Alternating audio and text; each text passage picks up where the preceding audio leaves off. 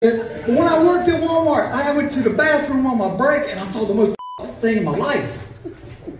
This dude had brought his little girl into the bathroom. I get it because you can't like leave her outside. And she's crying. I'm like, yo, she's about to catch a right? Oh no. He took her in the stall and I saw him sit on the toilet. He took a shit and made her stand in there.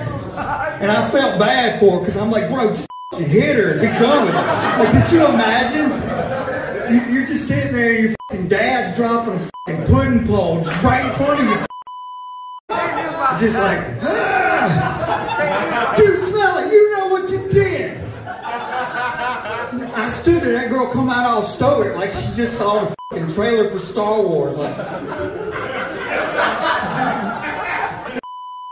white people, man. Let's see here. What do we got? Oh yeah, I was sitting in the stall reading all the racist, hateful shit that they write on the bathroom stall. Like Jim was here, and it's like, Jim sucks dicks. It's like, no, I don't. You suck dicks. And there was a guy next to me in the stall, and he was fucking struggling. Like he was with rosary beads. You know what I'm talking about? Like, get that fucking thing out of me.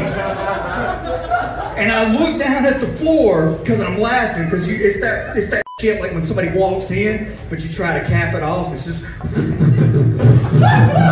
right. And the dude stood up, and I looked down at his shoes, and a turd fell in the side of his shoe.